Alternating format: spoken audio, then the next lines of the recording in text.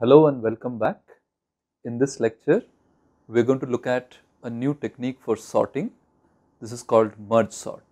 Here is a quick recap of some of the relevant topics we have already studied. We have seen what the sorting problem is. We have also seen some motivating examples, and we have looked at in some detail at a particular sorting technique called selection sort.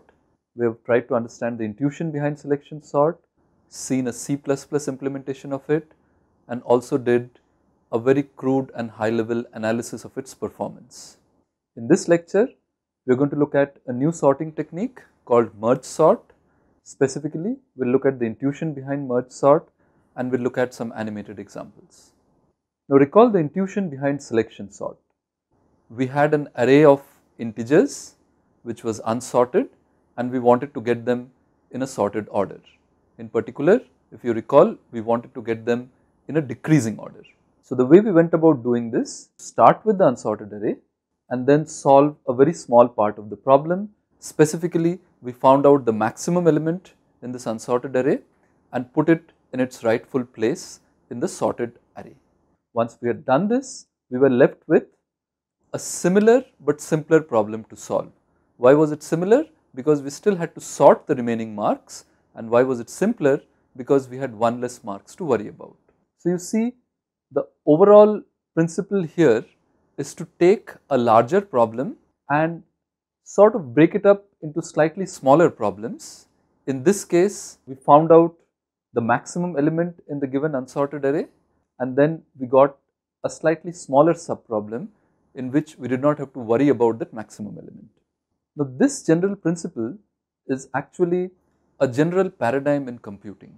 When we are given a large problem to solve, oftentimes we can solve the problem by decomposing the original large problem into several smaller subproblems. If each of these subproblems are themselves instances of the same larger problem but perhaps with reduced size of the input, then we can solve each of these subproblems separately and often using the same techniques that were used to address the larger problem. And finally, once we have solved all of the subproblems, we have to combine the results of these subproblems to obtain the solution of the overall larger problem. So this technique, this overall principle keeps appearing several times in different computational techniques, and in general this is called the paradigm of divide and conquer. We divide a large problem into several small subproblems such that we can solve these problems, and by solving the subproblems and combining the results, we can tame the difficulty of the original larger subproblem.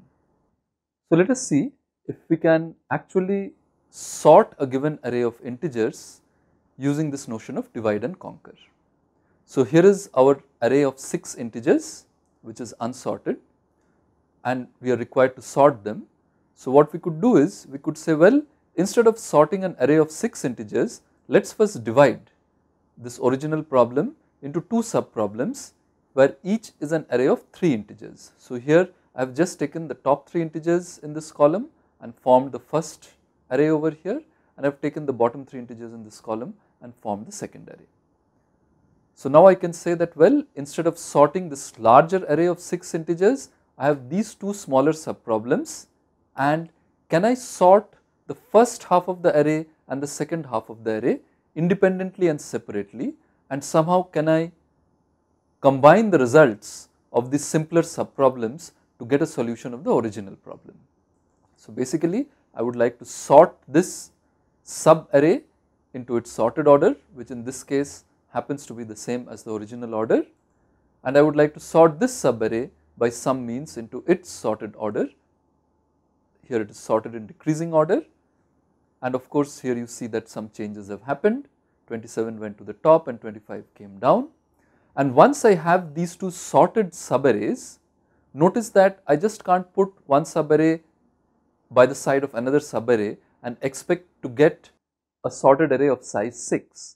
Indeed, this is a sorted array of size 3, this is a sorted array of size 3, but when I put them together, I may not get a sorted array of size 6. So I will have to do this additional step of combining these 2 results. So we will call them merging 2 sorted subarrays to get one sorted array of size 6.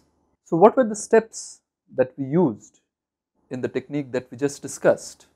We took an array of size n and we divided it into two subarrays of size roughly n by 2.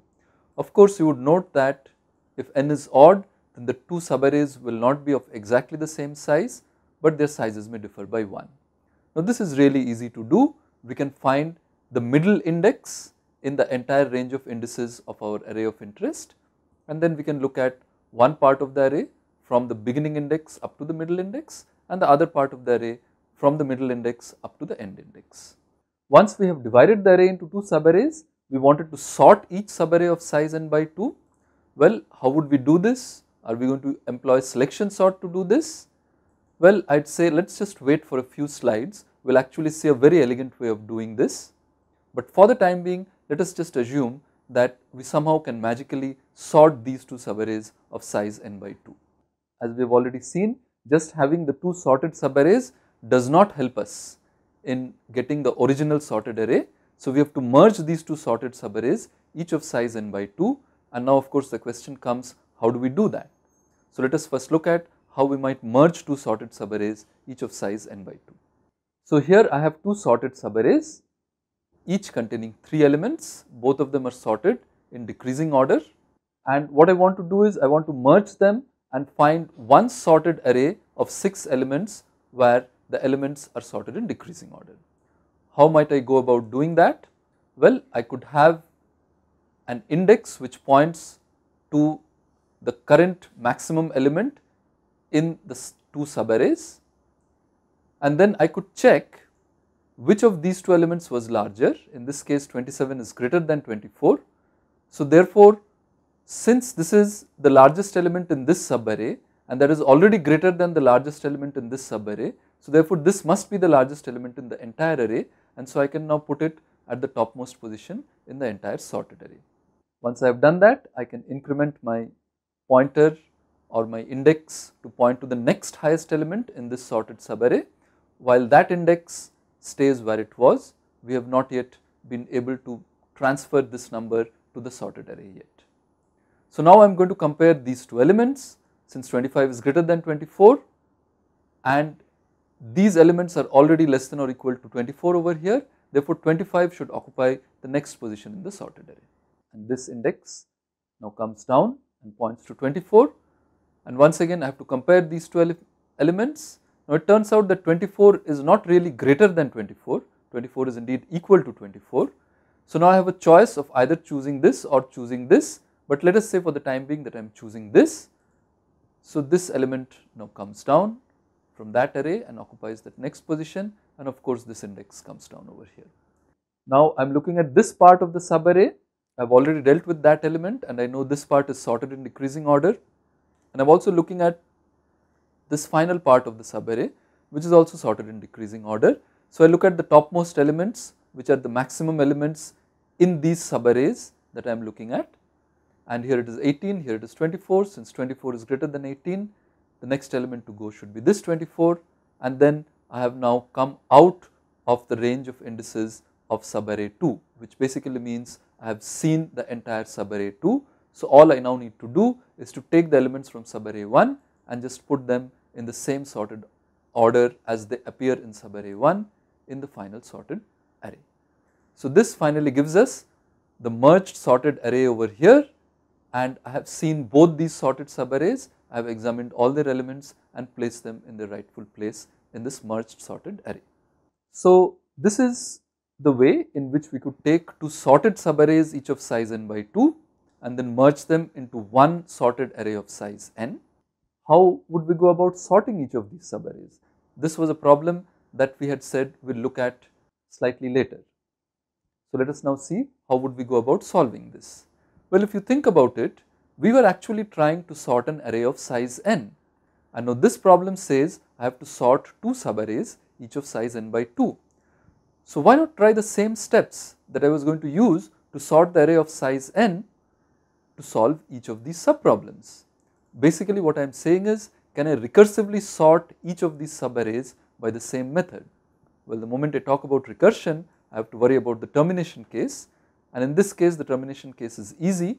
When I get an array of size 1, that is this exactly one element in the array, then of course the array is sorted and I do not need to recurse any further. So this now tells us how we might actually employ a divide and conquer strategy to sort a given array of unsorted integers. So we start with the array of unsorted integers, divide it into two parts, get two similar but simpler problems. To solve each of these sub problems, I again divide it into two parts. Note that there are three elements, so these two parts will not be of the same size. One of them has one element, the other has two elements. And now if I look at this sub problem, it has only one element, so I have hit the termination case, the array is already sorted. For this sub problem, it is again divided into two parts, and once again this array has just one element, so it is the termination case. This other array also has just one element, so it is the termination case. So now I have sorted these two subarrays, in fact sorted them trivially because they had just one element each, and now I must merge them back together to get a merged sorted array of two elements. So in this particular case I get this merged sorted array, and I already had this merged sorted array from earlier, so now I must merge them together to get this merged sorted array. So that is what I get here. And now I must still solve this similar but simpler problem. So once again I will have to divide it into two parts, and now this part is an array of size 1. So I hit the termination case, the array is already sorted. For the other part I have to divide it further up into two arrays each of size 1, but then because this array is of size 1 I have hit the termination case, the other array is also of size 1, I have hit the termination case. So now I have these two sorted subarrays, I can merge them together to get this merged sorted subarray. Here is the other merged sorted subarray, I can now merge them further to get this merged sorted subarray, and finally I have to merge these two sorted subarrays to finally get the overall sorted and merged array. So finally we have our sorted array, and in fact this technique that I just showed by means of an animation to go from this unsorted array to this sorted array is also called merge sort. You would have noticed that merging two sorted subarrays was really the key step in this technique, and hence the name merge sort. So in summary, in this lecture we looked at the intuition behind a new sorting technique called merge sort. In fact, merge sort is basically a divide and conquer approach, and this naturally leads to a recursive formulation, and we also saw the very important role of merging sorted subarrays when doing merge sort. In fact, that is the key step in merge sort, and that is why the sorting technique is also called merge sort. Merging is the main step in this process. Thank you.